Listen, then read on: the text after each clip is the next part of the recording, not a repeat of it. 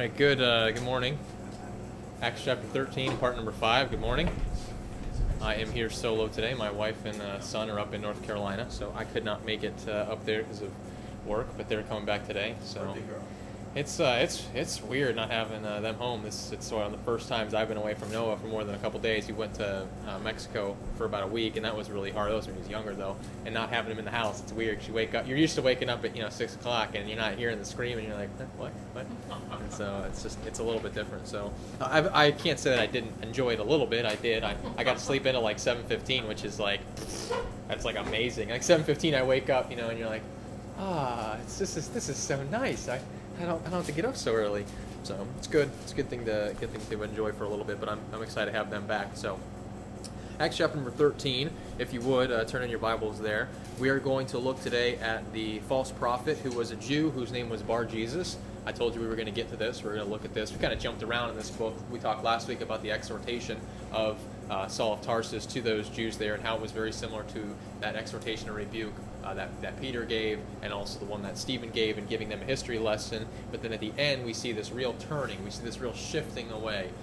This judging themselves unworthy. The Jews consider themselves unworthy. Paul really is hammering. It was necessary. He's putting them up and saying, this was for you, and you just rejected it. It's like somebody comes up and gives you a present, says, here, this is for you. It's got your name on it, and you're like, nah, I don't really want it. It's for you. It's an awesome present. I know it's great. No, I don't want it. Why don't you want it? Right? I mean, they considered themselves unworthy. They didn't want it, and they rejected it. So we're going to look today, though, is we're going to look at the opposition that is had in the work of the ministry. The more that you get involved in the ministry, the more opposition you will have. If you don't have any opposition in your ministry is probably not very big. It's pretty true. The more you discuss the Bible, the more you discuss the Word of God, the more you discuss the gospel, the more opposition you have. You're not going to have any opposition if you just sit there, right? There's nothing to oppose, right? You haven't said anything that's garnering the opposition.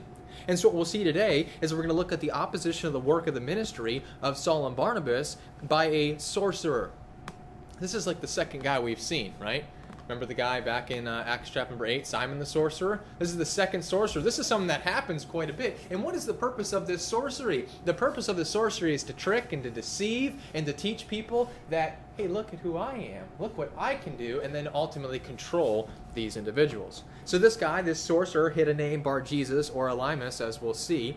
And we must start off by remembering this, that just as Christ has given to us a ministry, Satan himself also has a ministry, right?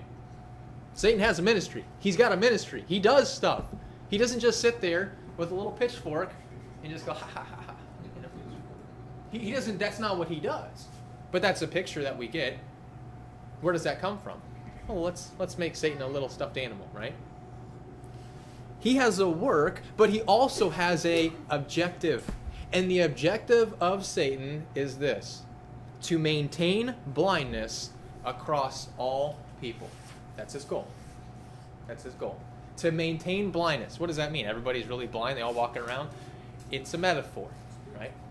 Spiritual blindness. That is, they cannot see things from a spiritual perspective. They cannot make spiritual discernments about what is spiritual and what is right, what is wrong, those type of things. Satan is doing a deceptive work, and people are buying it every day. Just like Christ has ministers, are we the ministers? Yes.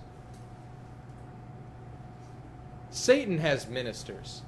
Satan has ministers, and there are millions of them. Really? Yeah. Millions of ministers of Satan. And of those ones,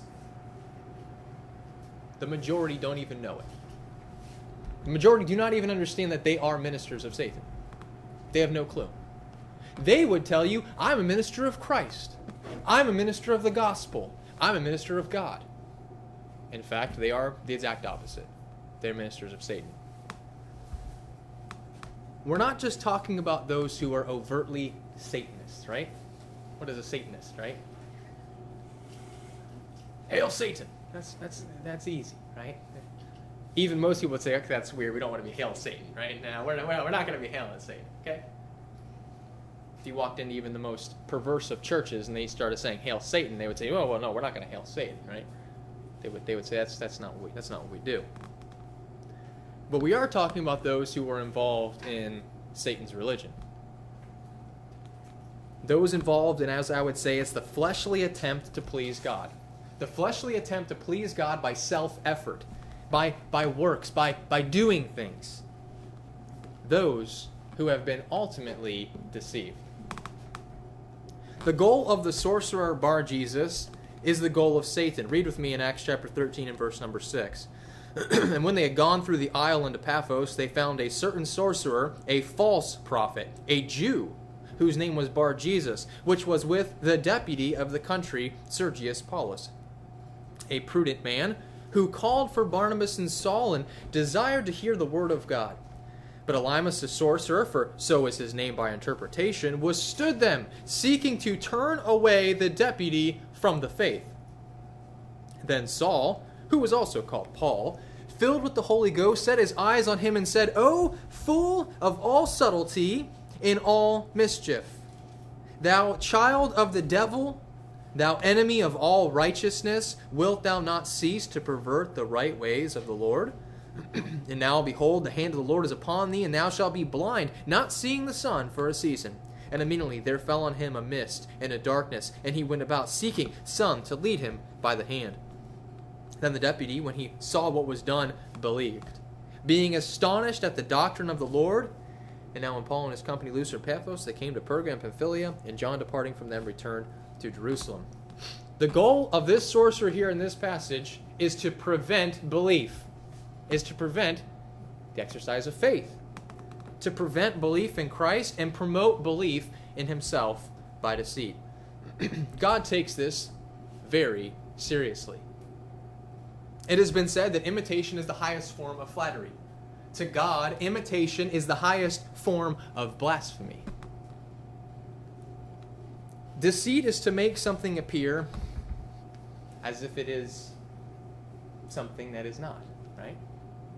That's what deceit is all about. We make something that's not really, make it appear as if it is. Deception is very powerful. It is Satan's most crucial weapon. Throughout Scripture, we see how Satan does deceive. How does he deceive? Does he just tell lies? Well, yes, it's one way he does it. But the way he really does it is by imitation. Imitation is how he deceives the world. From the very beginning, the first introduction of Satan that we read in the Scripture, what do we see? Hath God said? Right? Do we not see deception? There is a reason that Christ says in Revelation chapter number 12. Turn there with me if you would. Revelation chapter number 12.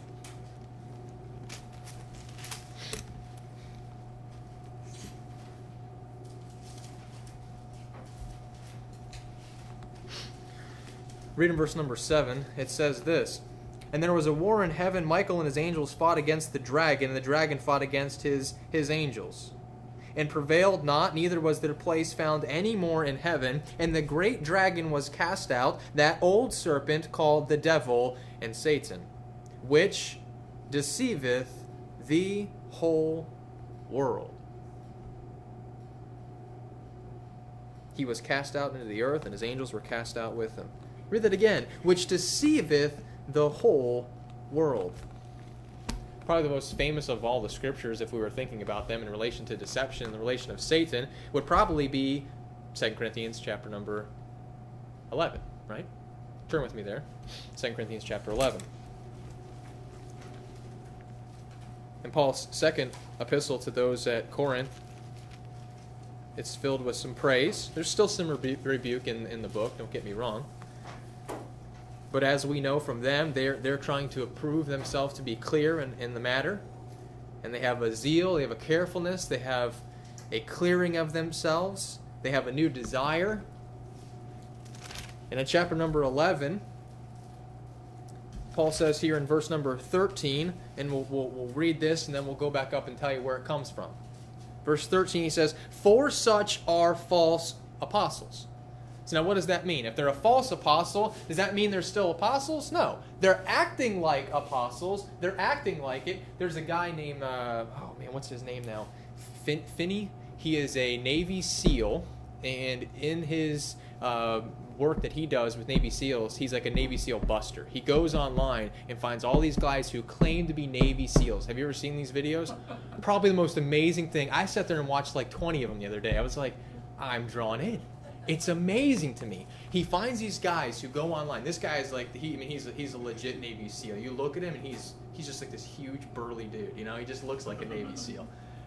He's got the big old beard. He's just like huge. Like, I don't want to mess with that guy. And so in the videos, he makes these phone calls and he says, I want to interview you as a Navy SEAL to these impersonators, these imposters. And so, of course, he knows everything there is to do about SEALs. He actually now runs what they call a Citizen SEAL Academy. So he's retired from the SEALs 20 years, 25 years, and he runs a Citizen SEAL Academy, meaning if you want to come and participate, like an extreme, what the Navy SEALs do, I will take you through it all. And like, he knows all the stuff. So he goes and he starts talking to these guys. Hey, this is so-and-so. And the guy's like, oh, yeah, good to meet you. Yep, okay. I just want to kind of interview about your time as a Navy SEAL. Oh, what class did you graduate from? And the guys are like, oh, my class? Yeah, that was class 33. Well, 33, that would mean that you graduated in 1964. How old were you again? And he's just, he nails them every time. You watch these people just digging themselves a hole, and they're digging themselves a hole. And you're like, and they just keep going, and they keep going. And they'll do it for 30 or 40 minutes on these phone calls, and the stuff they say, and he goes, so what did you say you did again? And what mission was that? Well, we took the ship over, and we did this. What ship were you on? You know, he just asked some questions, and they got no answers, right? But he knows what to look for. So some people, he's got the imposter, they look good. I mean, they got pictures of them in SEAL uniforms. They got pictures of them in training gear. And he goes and asks them, that little badge on the left-hand corner of your shoulder, you fought in such and such? And the guy's like, yeah, I fought there. Well, no, you couldn't. No, I'm sorry, that's not that one. That was this. You know, he just gets them. And so what is it that he knows? See, when it comes to this idea of imitation, in this idea of like, you know, this subtlety, he can pick it out. He can see it. He knows it. He just goes, oh, look at that. That guy's an idiot. I got him. You got him on this one. You guys got to watch it. Just type in like Navy SEAL Buster or something like that is the name of his website, whatever. But I want to say it's like Finney or something like that. The guy's last name is. But false apostles try to look like apostles. This guy in Elymas, this guy here, this sorcerer, he's a false what? False prophet. So what do prophets do? Prophets say that they can see the future. Prophets say they're speaking on the behalf of God, right? And they do that for various reasons. But in this particular instance, he's a false prophet, meaning that what he says doesn't actually come to pass, and he lies.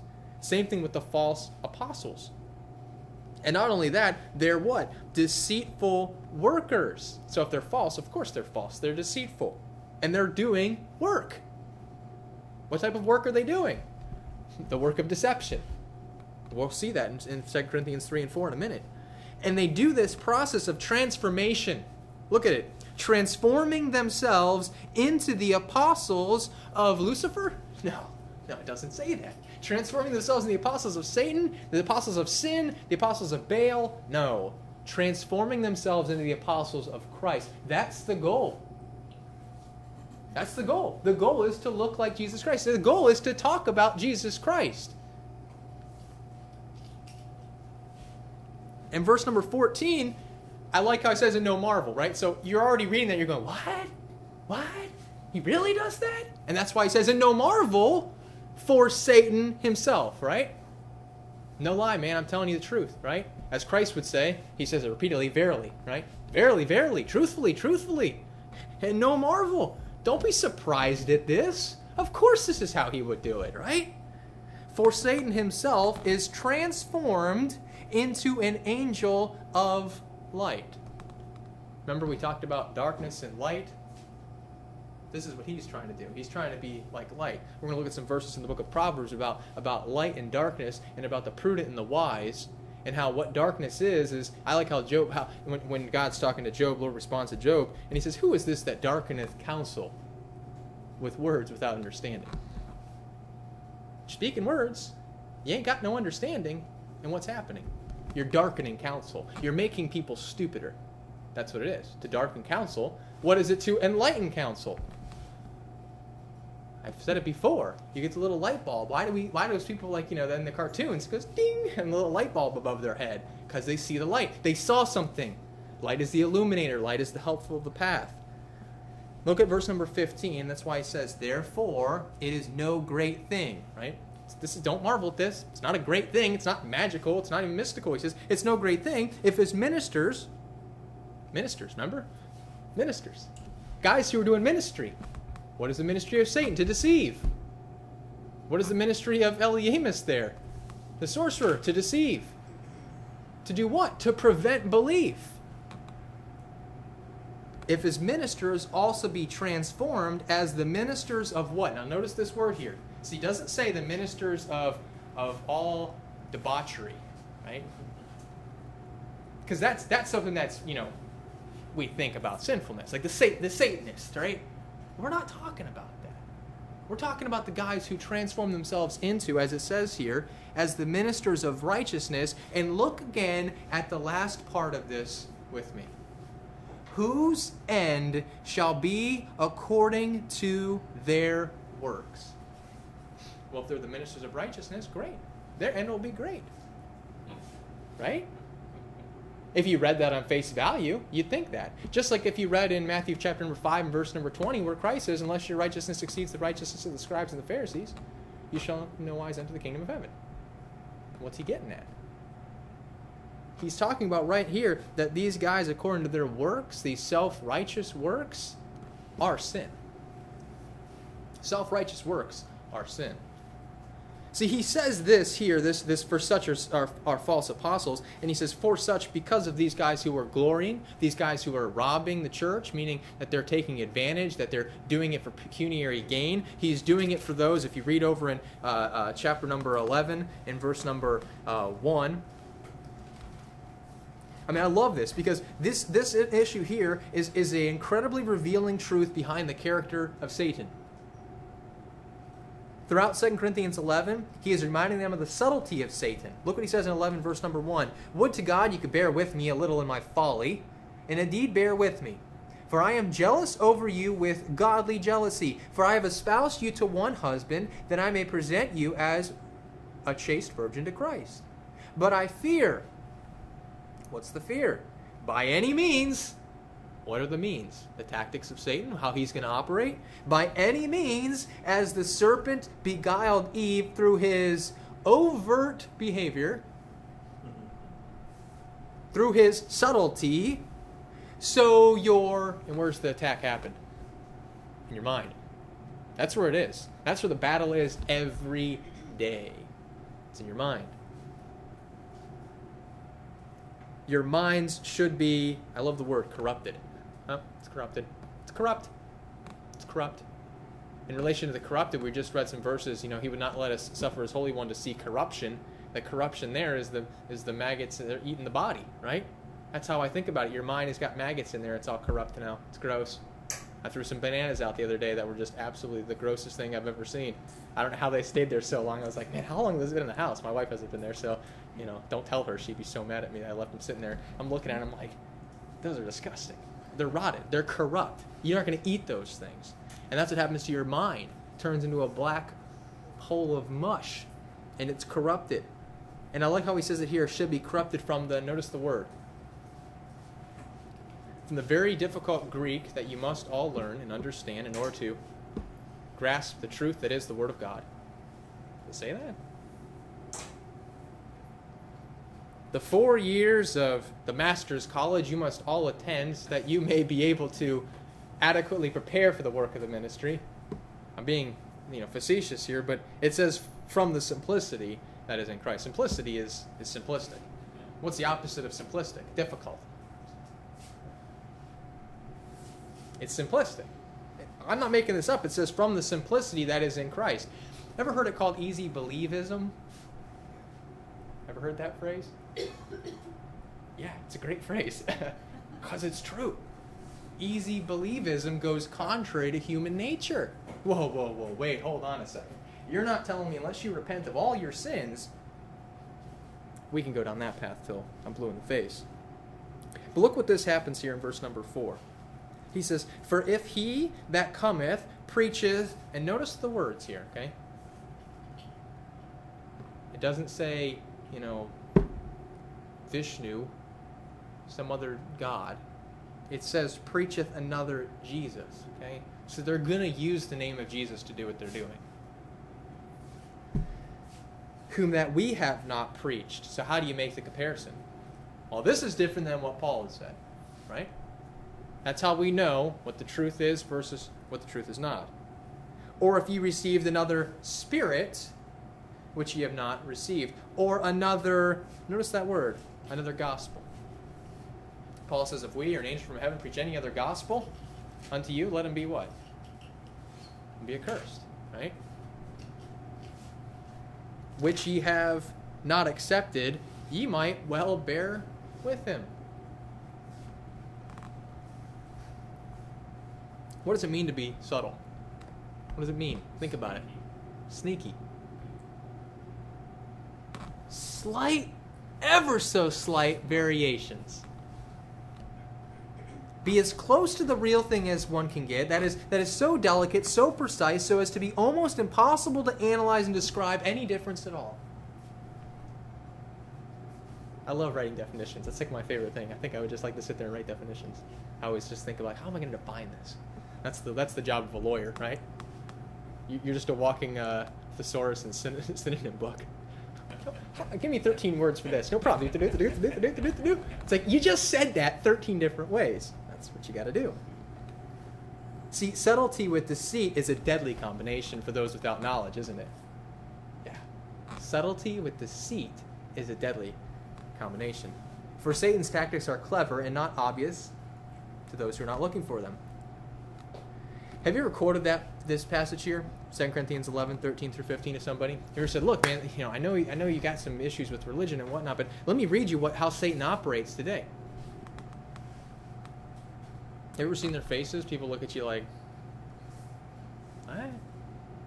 dude, you're speaking weirdo stuff now. You're being unreasonable here, okay? Their face is if you offend them in saying that it's at all possible, that there's even a potentiality that Satan could possibly work in the church. That's offensive to them.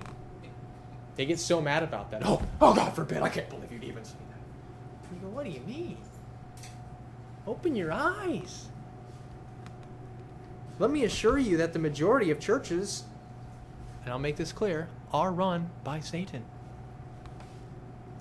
And the ministers of Satan. Offensive? Offended? Probably. You're going to get really mad at me, and I'm sure I'm going to get 3,000 posts on this video saying, how dare you?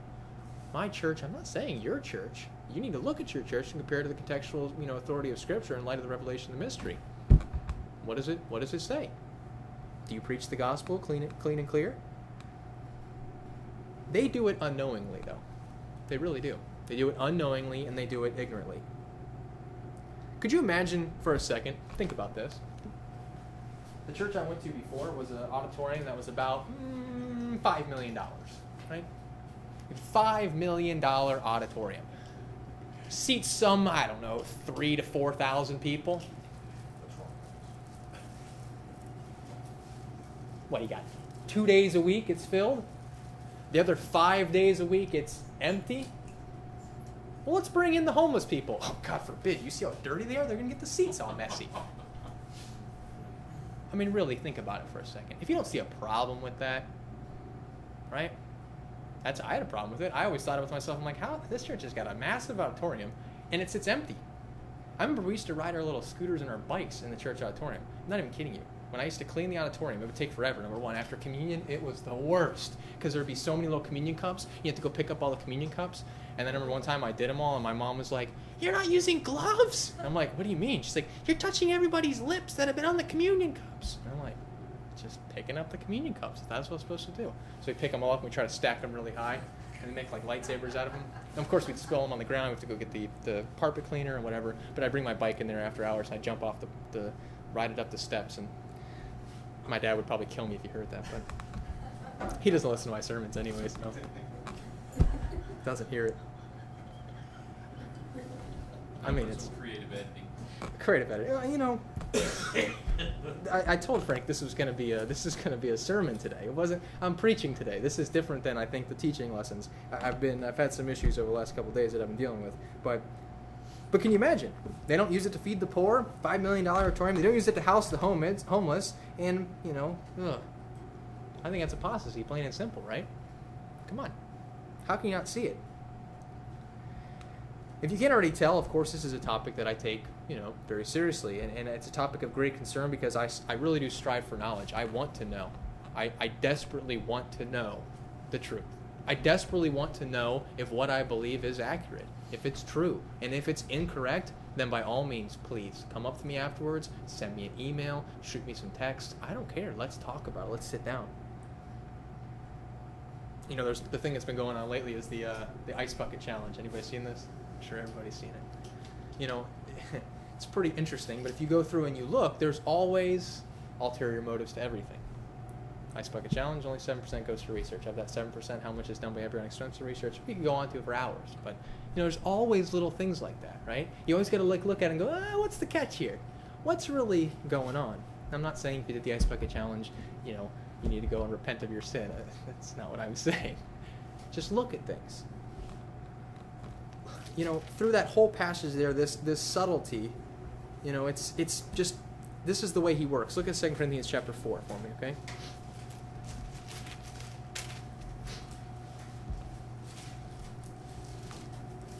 In 2 Corinthians chapter 4 and verse number 1, Paul says this. He says, therefore, seeing we have this ministry, okay?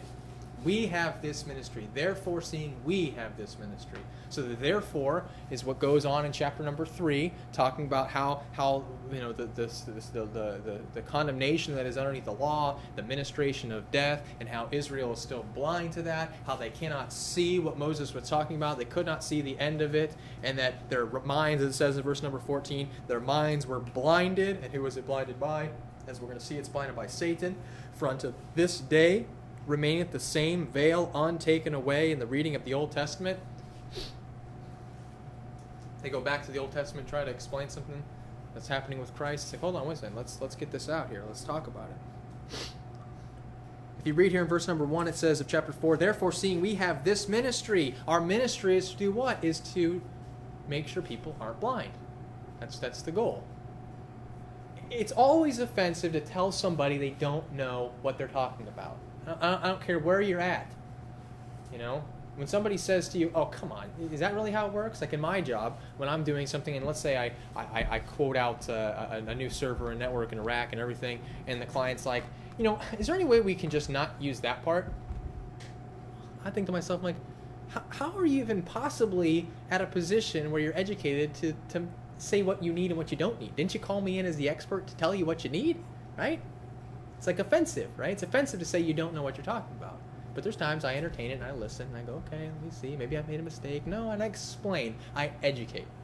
And so in my business, you can easily get, very offended and say, you're an idiot, I'm not working with you, and walk away. Or you can do what I do and I educate the customer. And there's been times where I've educated the customer says, you know what, let's just do all of it. I'm like, yeah, that's what we need to do. It might take me an hour to sit down there and educate them, to go over every little piece, and they're asking what I feel are really dumb, stupid questions. Because I know better. But I bear with, and I say, okay, let me go through this with you, and let me just try to explain a little bit more. And then by the end, I think to myself, was that hour invested worthwhile? Yes, because it may have been a good job we got because of it. And now the client is going to understand, and they're going to trust me. And this is the same thing with the ministry we have in this regard. See, I in my work, I do the same thing. My conscience has got to be clean in whatever I do, right? So I want to have a clean conscience in what I do. It's pretty easy to do, So you look here, he says, therefore, seeing we have this ministry, as we have received mercy, we faint not. It's easy to faint in the work of ministry, no doubt. It's tiring when nobody listens.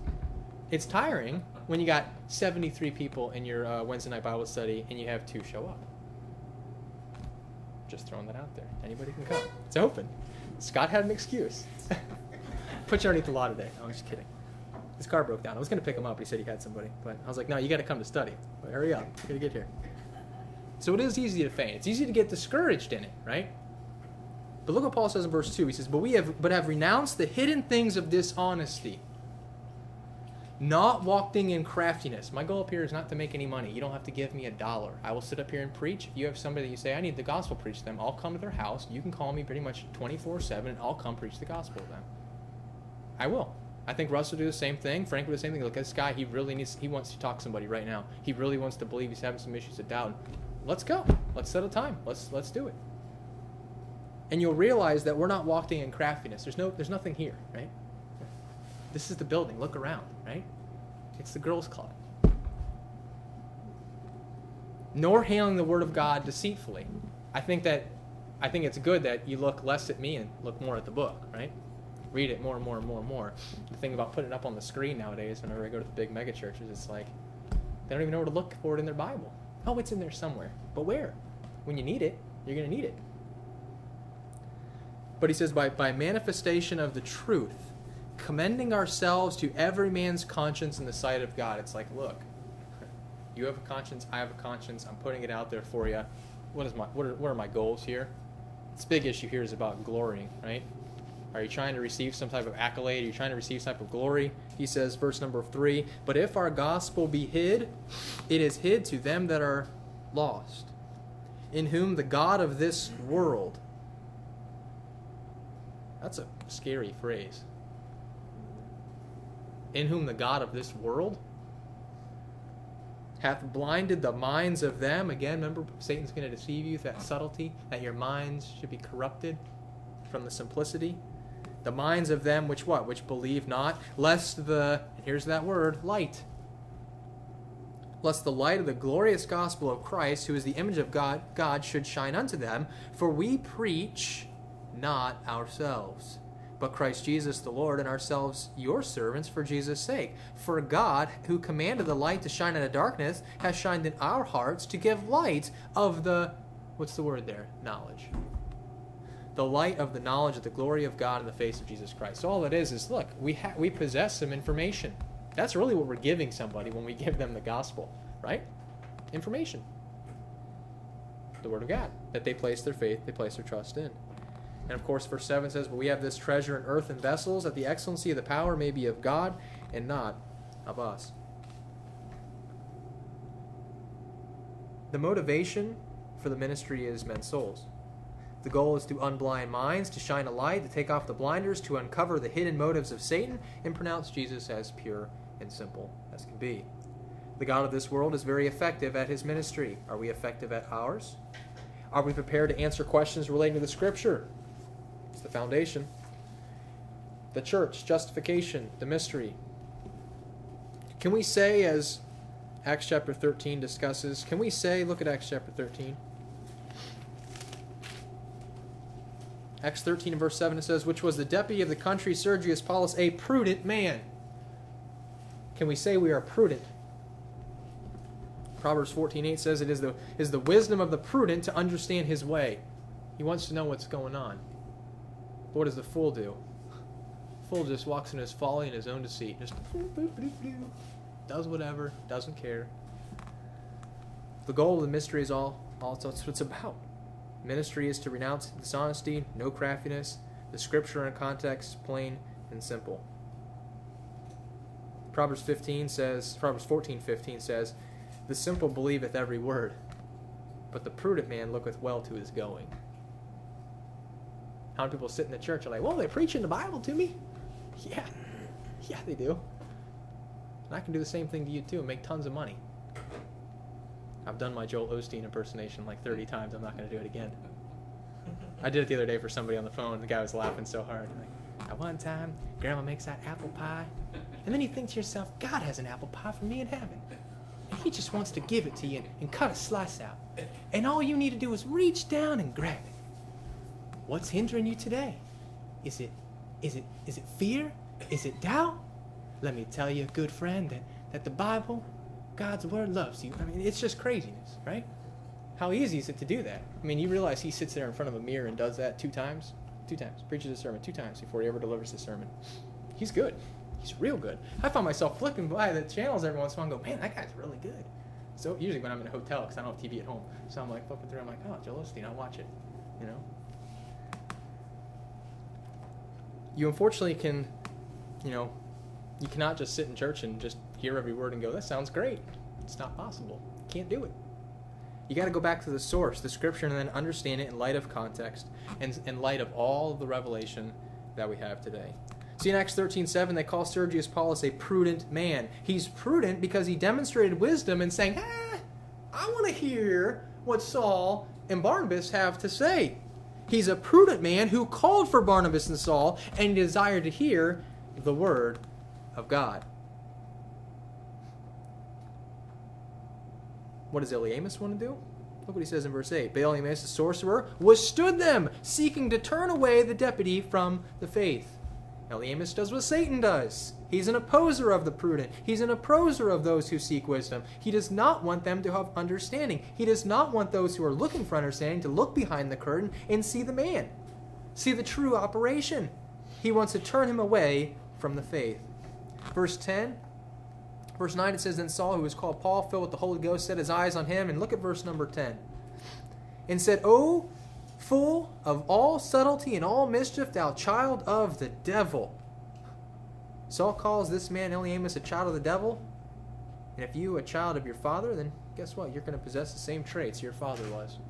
You'll possess that same subtlety, that same deceit. We can go through the verses in John chapter number 8. We don't really have time today. Matthew chapter number 23 says, You're of your father the devil. Right? That's who you are. In Matthew 23, he goes on to say, when you make a convert, you make him two more full the son of what? The son of hell in yourself. Child of hell in yourself. Wow, that's pretty brutal. Yeah, that's what they're doing. But do they think they're doing the work of God? Romans chapter 2, real quick. And then we'll come back to Acts 13. Look what he says here in Romans chapter number 2. Verse number 17. Behold, thou art called a Jew, and restest in the law, and makest thy boast of God, and knowest his will, and approvest the things that are more excellent, being instructed out of the law, and art confident that thou thyself art a guide of the blind, a light of them which are in darkness. And the Jew thinks as he reads this, yeah, dang straight. Yeah, I am. And then Paul says, an instructor of the foolish, a teacher of babes, which hast the form of knowledge and of truth in the law. Thou therefore which teachest another, teachest thou not thyself? Huh?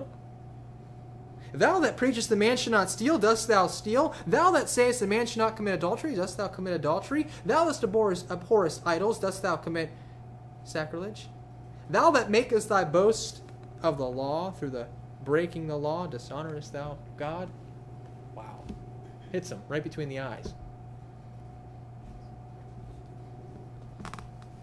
Remember what subtlety is. Hard to distinguish a difference.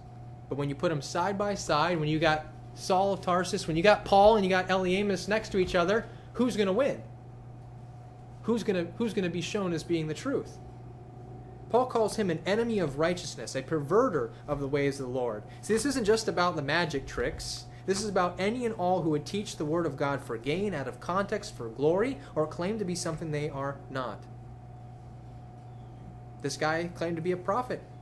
He came to speak on the behalf of God, and just like Simon the sorcerer, he was able to control people with his magic tricks. That's really what they were. They were just magic tricks. Think about it. How was he in the same room as the deputy? Unless he's somebody that has some type of authority or some type of control. He's in the room with the deputy. He's not just some little guy. He's this false prophet. He's been doing this for a while. Yeah. They had to let him in. And that's what Satan goes for more than anything. Those who have the most control and those who have the most influence. You can go back later and look at Acts chapter 9 through 11. It's very similar to what happens here.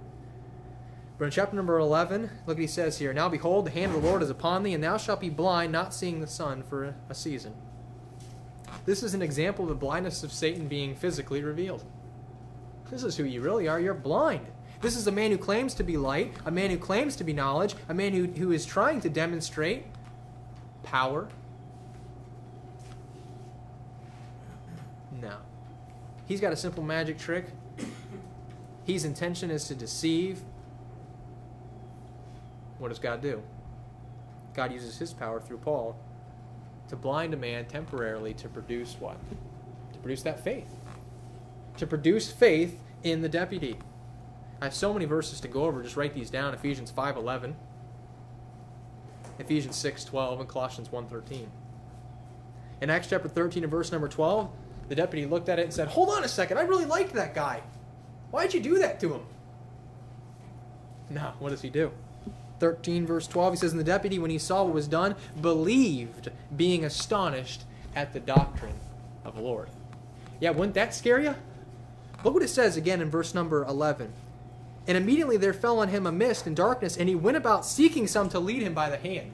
How much is that just like, Helpless. you're helpless. You can't do anything. Oh, somebody help me. Help me. Where am I going? What's going on? Done. Done. I mean, that to me is just like, think about if you saw that, right? You're like, all right, this is the guy. This is the real deal right here. This guy over here, he's making stuff up. Let's close with this. Acts chapter 26, verse 16 through 18.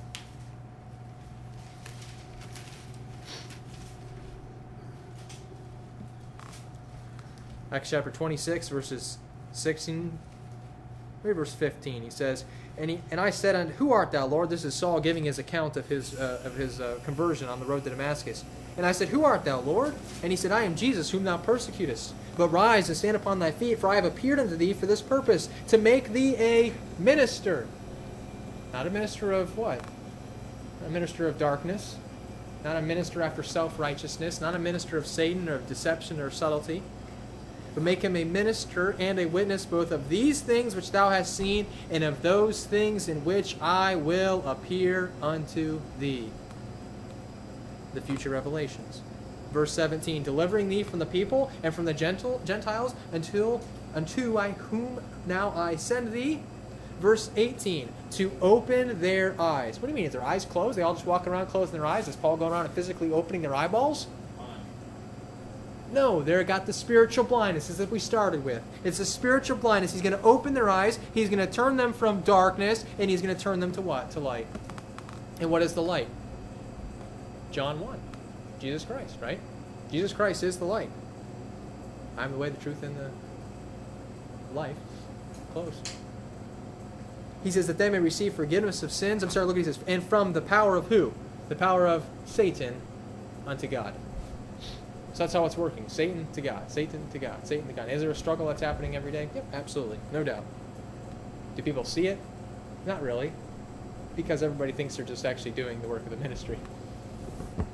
They're not. And that's a sad reality. It says that they may receive forgiveness of sins and inheritance among them which are sanctified by faith that is in me.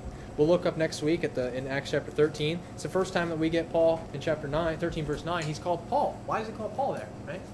All of a sudden he's called Paul, whose name is Paul. Right there. And then I want to go through and show you some of these other verses that are going to lead us up into the exhortation that he's going to give. And I want to spend some time through that exhortation and go through, what is the reasoning behind using these? Because obviously in Acts chapter 13, he doesn't give them a complete history lesson, right? There's many things that he skips over. So why is it that he uses these particular events as being the most important, or the ones? Because a lot of them are prophetic, and a lot of them are the ones like, okay, if you don't know, you should everybody's going to know these ones, right? These are like the most popular things. He doesn't go, and one time Gideon, and one time Samson. He doesn't like go through the whole Bible. Why is it that he picks certain things and not others, right? Why is that? So we'll go through that, and let's go to prayer.